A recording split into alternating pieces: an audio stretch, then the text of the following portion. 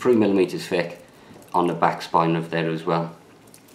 We've got your obligatory Victorinox cap lifter, can opener and small screwdriver on there as well. We've got your nice little lanyard hole in your keyring.